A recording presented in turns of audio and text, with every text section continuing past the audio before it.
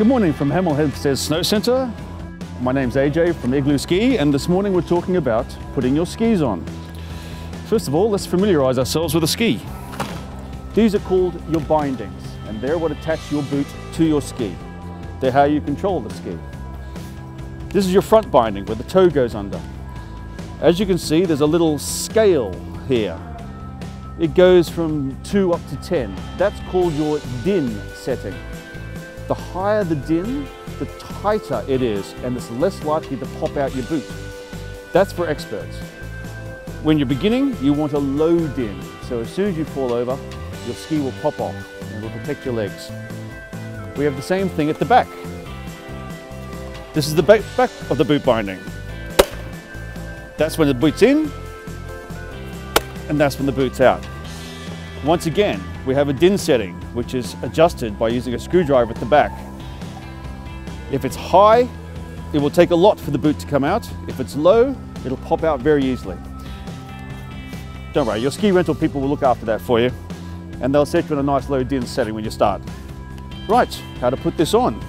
Place it flat in the snow, and use your poles for balance. Firstly, clear the snow off the bottom of your boot. You can do that on the bindings. Don't worry, they're very tough. They're used to taking it.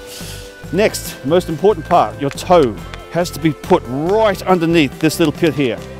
Once it's tucked under, you can just relax your heel in and it will click down. Let me just show you that again. That's how you release it. You can see that the binding is down and the brakes are down. That means your ski can't go anywhere. It's a safety feature so that when you're standing on the slope, your ski won't run away from you. Put it down, the brakes are down, the back is down. Get rid of that snow again. Toe, heel. And it's as simple as that. Once again, use your poles for balance. Get all the snow off the bottom of your boot. Toe, heel. There we are. Now how do you take them off? Even easier. Your pole slips into that spot right there. It's made for your pole. Right there. You push that down, but you don't just push that down, also lift your boot and it'll come out very, very easily. Once again, lift the boot, comes out very easily. And now you're ready to go skiing. Thanks for watching.